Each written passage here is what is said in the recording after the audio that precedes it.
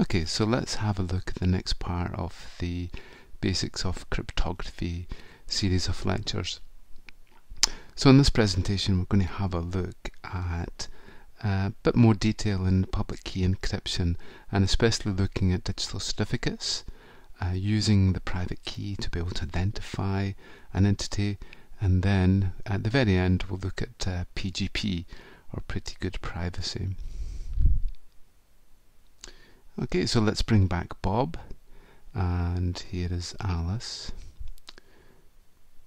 and then in the middle we have Eve.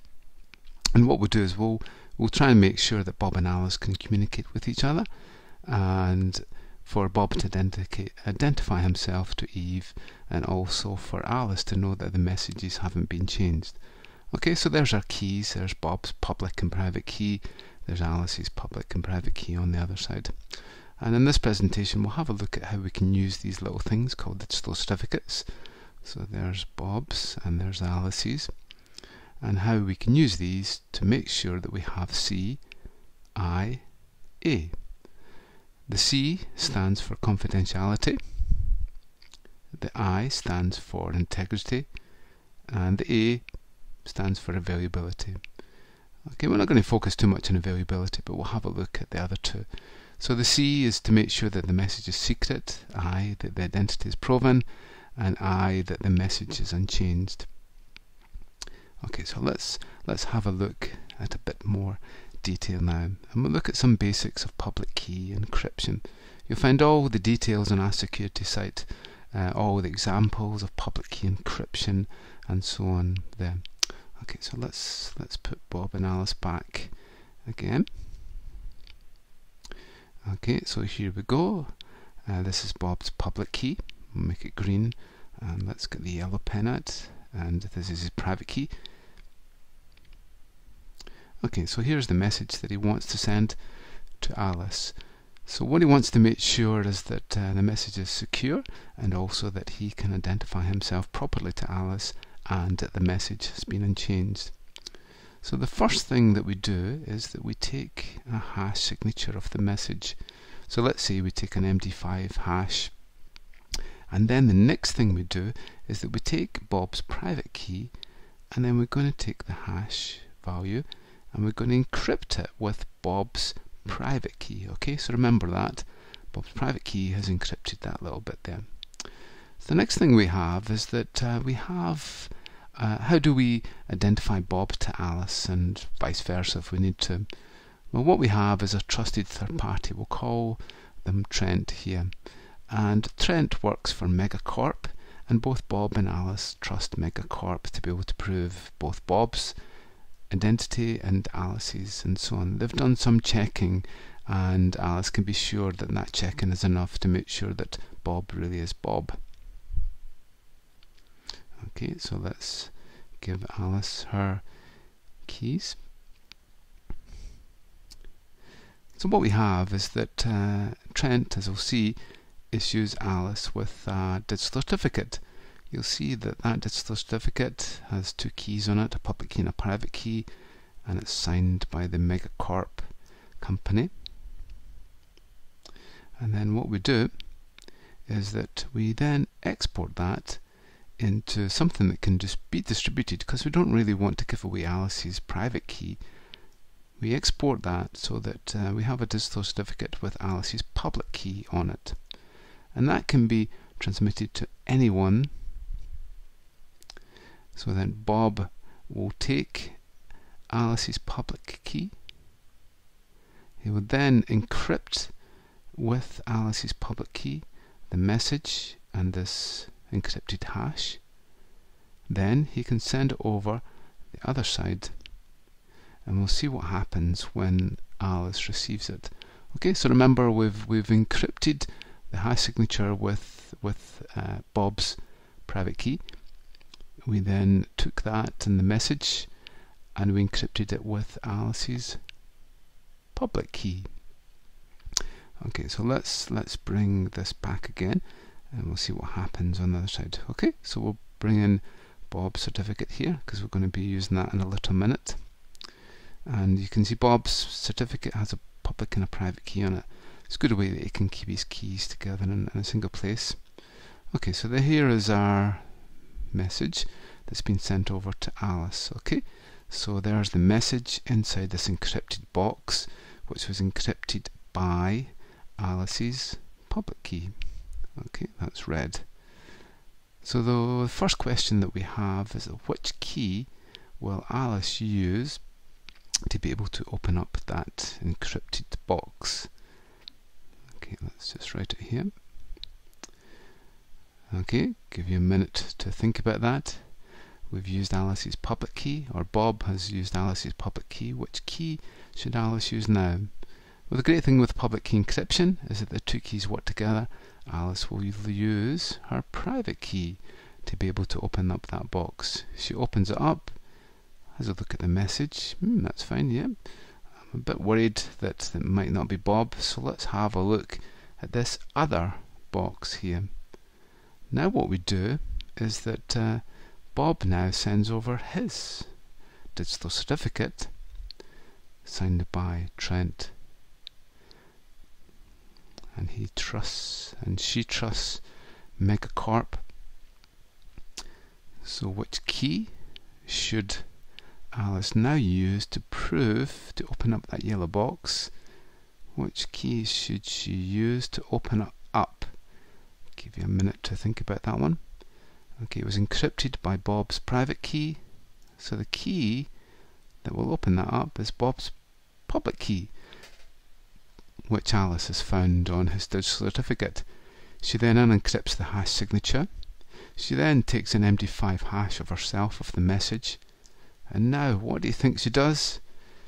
She'll take the two hash signatures together, and if they're the same, then guess what? We've proven Bob's identity, because only Bob would have had that private key, so it would have been impossible for anyone else to get that. And we've also verified the contents of the message, that they've not been changed. So that's really how public key encryption works. So we'll have a look at an example with inside secure web traffic, which is a good example of when we use encryption and identity. Okay, so there's Bob, and we have Alice. In this case, Alice is going to be a web server, and we have Trent in between. Both Bob and Alice trust Trent to be able to prove identity. So Bob goes and logs on. The site itself has a key, has two keys, public key and private key. And then when he logs on, in this case to PayPal, what we see is a little green box there, and the HTTPS. The HTTPS means that we're creating a tunnel between us and the destination. It happens when we use Google. When we do a search, it's automatically an HTTPS connection. So that makes sure that we're secure. And the next part is that the identification of the site has happened through this digital certificate. If we trust the certificate, then everything's fine. The way it normally works isn't with public key encryption to keep things secure. What we normally have is we use Diffie-Hellman to be able to exchange for our private key. That's the way that the tunnel will work, the encryption will work, and not public key in this case. And what we do is that we create a session key, typically with AES, for our encrypted content. Okay, so both public key and private key work together. The private key is very good for encryption, keeping things secure, and public key is actually very good at proving identity. So you can see there that the two methods can work very well together. And we'll look a bit more detail at that. So there's the session key. Great thing about a session key is even though someone might crack it within one session, it's going to change for the next session. So we're fairly secure. HTTPS, SSL is normally secure apart from the man-in-the-middle type attack. So let's have a look at in a bit more detail at these little digital certificates that we actually have. Okay, so there's what we buy. We buy something, and look at the little key there. That little key means that this digital certificate has the private key on it. This isn't a certificate that we would distribute to anyone because it has our secret private key. The minute we give the private key away, someone can be us. They can show their identity as being us. So we need to make sure that that is kept secret. So what we distribute is a public certificate. We see in this case the certificate doesn't actually have the little key symbol there, so this only has the public key actually on it. Okay, so there we go, that's what we saw. So when we look at our certificate, and we're meant to really look at that to make sure that we trust it. We see the entity in this case is who it is issued to, when it's valid, and who it was issued by. And then we can look at the details. So here we go, there's the public key of within the certificate, 2048 bits RSA, which is public key. We have a thumbprint. The thumbprint makes sure that the certificate hasn't actually been changed or modified in any sort of way. So there's our thumbprint. And then finally we have one of the most important things for proving that we trust it is the issuer of the certificate. If both Bob and Alice trust the issuer, then they will trust the certificate. Okay, so let's have a look at what's called PKI, public key infrastructure. Okay, so we'll draw Alice at this side now, and we're going to have a look at how Alice identifies herself to Bob. So as we've seen on the internet, we typically have a trusted third party, in this case Trent. And Trent is trusted root certificate authority. And he runs a company. There we go, and that's Megacorp again. And both Bob and Alice trust Megacorp. They know about them and the procedures that they'll do to be able to verify Bob and Alice. If there's a problem with them, they might kick them off the trust network, but just now they both trust them. Okay, so this trusted root can actually certify certificates, can actually publish certificates for a whole range of reasons. The companies we get, VeriSign, GoDaddy, Entrust, Microsoft Trust, and so on. These certificates that they have. So here we go. Here's the trusted root certificate. They tend to be embedded into the operating systems and really can't be changed. These are the ones that will actually be used to be able to verify the credibility of any certificates issued by that trusted root. So we don't really want these to be tampered with at all. In this case, that's a VeriSign one. So we install on our machine, either it's installed as a default within our operating system, can't be changed because we don't really want to change these ones, or the user will actually trust certificates to be installed onto their machine with their rights. Okay, so it's important that we understand the certificates that we actually have on our machine. So there we go, it's installed on both sides there. Okay, so Alice goes to Trent and says, I want a certificate. Trent asks for ID and some extra checking and so on to make sure that she really is Alice. So then what will happen next is that Trent will issue a certificate and he will sign that certificate. Okay, we can see it's signed at the bottom there, verified by Megacorp, and it's that signature that makes sure that that certificate is valid. What Alice does then is she will then pick off the certificate with her public key. That certificate then can be sent over to Bob. Bob then checks the certificate against the trusted third party to make sure that it was really signed by Trent, and he checks that and everything's fine. So now let's look at various certificate types, because there's three main types that we get. So the types of things that we might want to certify are secure email, server authentication, code signing, driver authentication, timestamping, client authentication, IP tunneling, and encrypted file systems. So a top level CA can really sign all of these. It's trusted to sign it, where intermediate ones might be focused on purely signing one or two little bits. So maybe an operating system would be trusted to sign things like code signing, but not for secure email. So at the very top level we have these trusted root authorities or trusted CAs. And then below that we have intermediate certification authorities. These really focus on signing certain things. You can see the example here. The Microsoft Windows hardware is issued by the Microsoft Root Authority. The Microsoft Root Authority is a trusted root authority. And then we have this Microsoft Windows hardware. So this one is only responsible for signing code, Windows hardware driver verification.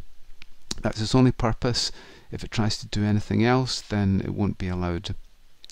And then the last type, and one that really isn't worth much, is self-signed. So self-signed just means that the person, the entity, has signed that they have their own identity that they're proven to themselves. So these really have very little trust at all. In fact, zero trust or zero credibility. Okay, so let's now have a look at a typical security setup, and we'll see how public and private key can actually work together. Okay, Bob and Alice. Alice pops over her digital certificate and proves herself to Bob. Then often what we do is that we set up through Diffie-Hellman a key exchange. Okay, the two parties can actually define what the key size is going to be, what the different method is, and then they use a certain type of Diffie-Hellman to be able to negotiate a session key. And it's this session key which is actually used through private key encryption, typically AES, to be able to set up a secure tunnel between Bob and Alice. Good thing with session, as I said earlier, is that every single session has a different key, and we can also time out the key. Maybe after one day we can renegotiate a new key. Okay, so private key is really the workhorse of this type of thing. Public key really has so much of an overhead and it's fairly processor intensive that it's quite difficult for it to be used in this type of application on a range of devices. Then, as we've seen, what we do is that if we want to prove Alice's identity and continue to prove it, then we take a message and we use Alice's private key. We then sign it. It then goes over, and then Bob uses Alice's public key, which he has gained from her digital certificate.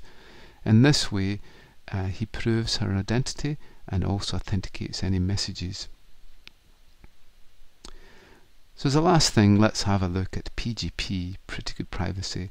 It's a kind of different method, but it fits in very well. It uses an ingenious way of actually keeping things secret.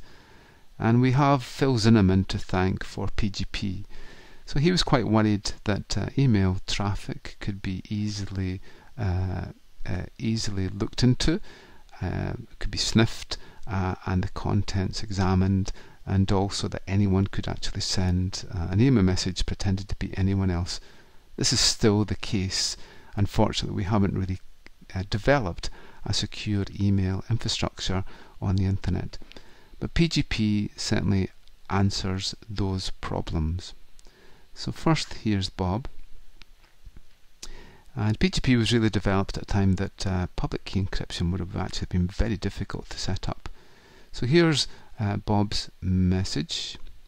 And there we go, just like we did before. We take the hash signature of the message and then we encrypt it with Bob's private key. Okay, so we are using public key here, but we're using the private key. And this is the thing that differs. Let's actually create a session key randomly. So we'll create a session key, and what we'll do, rather than using public key encryption, we'll use the session key to be able to encrypt the message on this MD5 hash. Okay, so this is a completely new key that we've created. It's up to us. So if it's cracked once, then it's okay, because the next time it won't be cracked. So we'll put our message in, and let's put our MD5 hash. Right then, so this is the magic here. What happens next? So remember, we've encrypted with this new session key. What happens next is we take the session key and then we encrypt with Alice's public key. Okay, so it's a very small amount of data, just the key that's wrapped up with inside this public key. We would then zip the whole thing up and send it off as a zip, and now we can send it over the other side. He's arriving, and there's the encrypted content. So obviously the encrypted content we can't read because we don't know what the session key is. So what Alice does is Alice will use her private key to be able to open up the encrypted key. It's really quite a smart method.